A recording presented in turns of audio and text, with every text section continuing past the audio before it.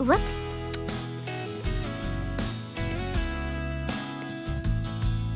I wanted you to see me, but for so long you were blind.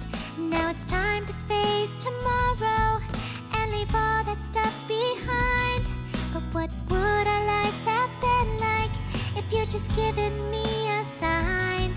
'Cause I like you more than every other thing I like combined. I spent so many summers hoping something would begin. I thought that I was over you, but here I am again. What might have been?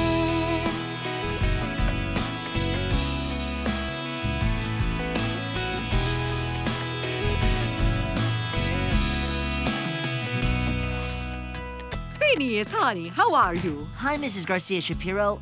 Is Isabella here? Oh, no, sweetie. She's gone. Gone like driving car. School gone? Yes, you just missed her. It's too bad you didn't get to see her off. You know, since you were kids, she's had a huge crush on you. I wish I had known. I can't believe that all this time you never said a word.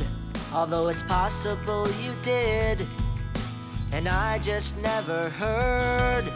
I never even noticed. I guess I wasn't that alert. But I must say that in retrospect, you were being quite overt.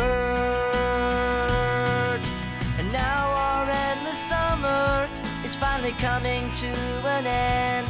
I tried to make the most of every day, but now the years just seem misspent. What might have been?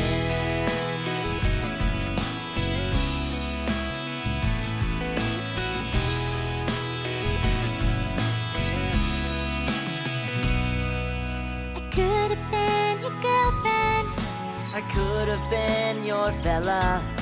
We might have been an item.